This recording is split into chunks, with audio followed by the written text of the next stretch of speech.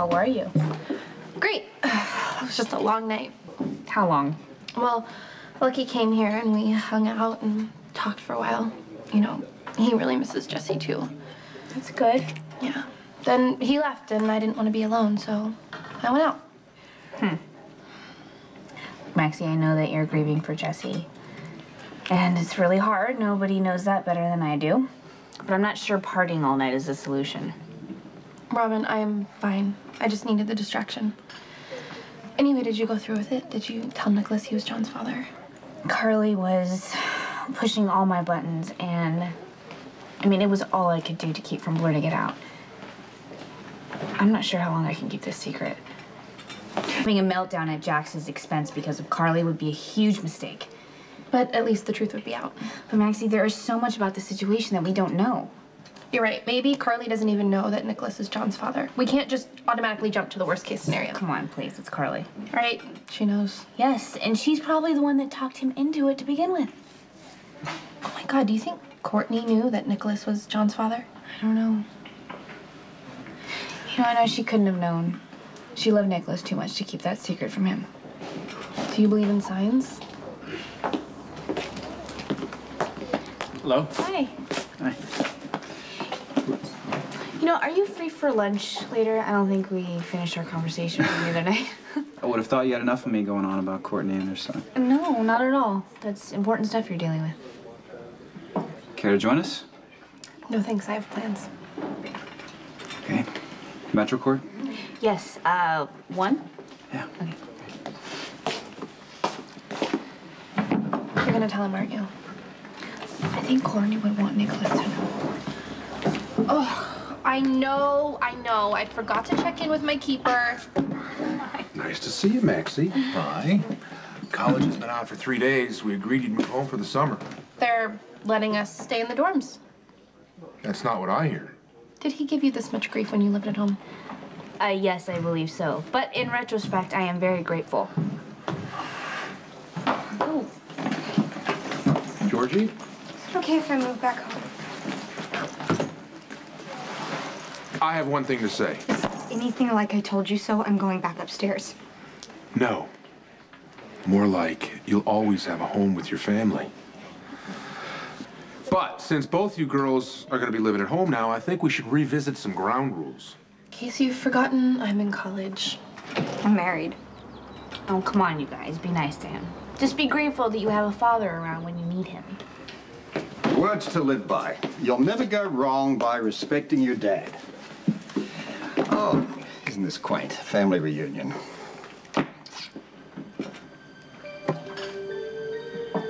All I gotta do is secure the jewels and do Polly. But then it hits me. I figure, hey, why not simply let her have some of these fake jewels that we've got and then allow her to escape? After that, all I gotta do is take out the bounty hunters, jump out the second floor into the Jeep, which was a bit of a problem for Luke and Tracy because they're not very good on heights. Then we get to the airport and we catch the next plane home. Did you pilot the plane too, Uncle Robert? No, he was probably too busy writing his acceptance speech for the Nobel Prize. Yeah, it's not easy being a super spy. Hey, listen, we all got back here with our body parts intact, and enough of this uncle stuff. Just Robert. So, where are the jewels?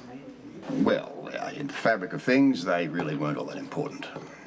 So wait, I'm confused. Why did you come back here at all? I mean, isn't this when you go winging off to parts unknown and disappear for another, I don't know, decade or so? I can see an opportunity here to mine much greater riches. You were fired. No. I had my choice of assignments. I chose here because of things that I've missed. DVR? No, happy hour at Jake's. My family. I've got a bit of downtime between assignments. Time I dropped anchor. Uncle Mike, do I get to be cynical now? No, not yet. What'd you have in mind, Robert? Well, I want to work on this relationship business. The sooner I settle down somewhere, the sooner we can all start to reconnect. I mean, you got a spare closet over at the Casa de Scorpio for your worldly brother? Now you can be cynical, Robin. Where else would I want to stay? You know, a week ago, it might have worked. But Georgie's coming back, and Maxie has to move out of the dorms. And I'm just remodeling rooms and everything. Oh, well, I could live someplace else. You're coming home.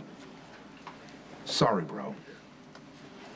I'm sure you could find a hotel or something to stay at. Well, that would defeat the purpose.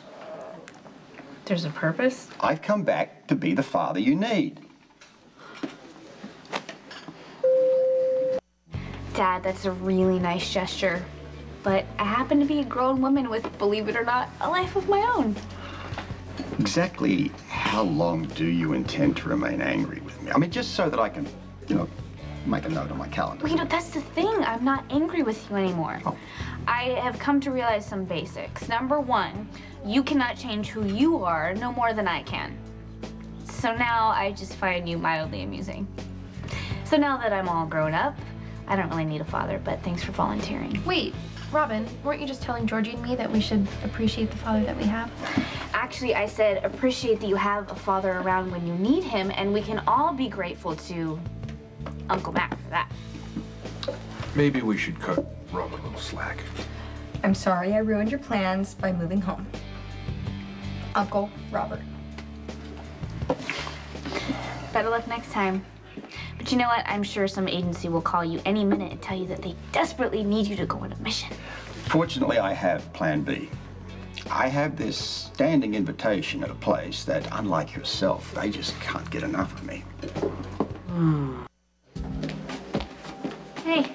Hey. I was supposed to meet Nicholas for lunch, but I don't see him. You see him? Well, no, but I'm sure he'll be here. What's this all about? Planning John's christening, so I'm trying to learn this. That's great. You know, I've been sitting here thinking about how close I came to losing him, and how amazing it is that he lived. This is my way to give thanks for my son and ask for God's help and guidance in his future. Could all use a little of that. You know, I'm a little intimidated to be that boy's father. And John and I are getting closer every day. I'm incredibly humbled at the prospect of shaping his life. Well, I can't wait to see little John again. Yeah. Oh, there's Nicholas. Take care. You too. Kept you waiting. Is everything okay? Oh, my grandmother's on the loose again. Apparently, she confronted some people that I do business with, so I need to find her before things get out of hand. Do you really think she'd hurt you? She certainly wouldn't hesitate to hurt people I care about. I mean, thank God that it's public knowledge that Jax is the father of Courtney's son. I'm sorry, I just can't believe that Helena would hurt an innocent little baby.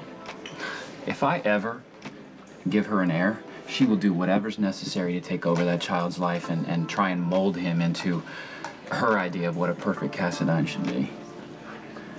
I know this is all very exciting for you. Anyway, what about you? You said on the phone, I mean, it sounded like something specific you wanted to talk about.